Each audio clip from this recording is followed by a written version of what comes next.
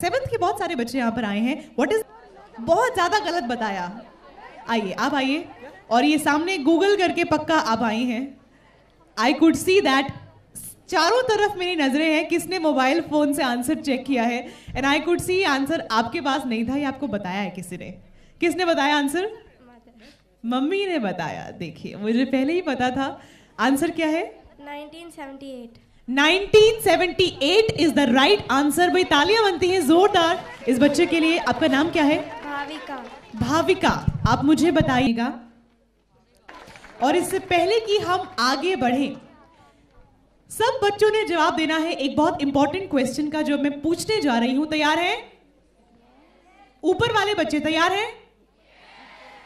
Left वाले बच्चे तैयार हैं? ये तो बिल्कुल तैयार नहीं है, सो रहे हैं। लेफ्ट वाले बच्चे तैयार हैं? सेंटर वाले बच्चे तैयार हैं? My God. और राइट वाले? क्या बात है, क्या बात है, वेरी गुड। सवाल ये है, ध्यान से सुनिएगा। आज कितने बच्चे सुबह नहा के आए हैं? ये तो झूठ है, पक्की बात है, झूठ है। सच सच बताना है, बिल्कुल नॉट पॉसिबल। बिल्कुल सच बताना है। कितने बच्चे सच में नहा के आए सुबह? Alright, jokes apart. Air filter जो है कार का चेंज करने से बहुत फायदा हो सकता है, और घर में जो स्टोव है वो भी टाइम टू टाइम चेंज करना चाहिए। बर्तन का भी हमने सुना, बर्तन भी चेंज करने चाहिए। जो खराब हो गए हैं उनको हटा देना चाहिए और नए लाने चाहिए।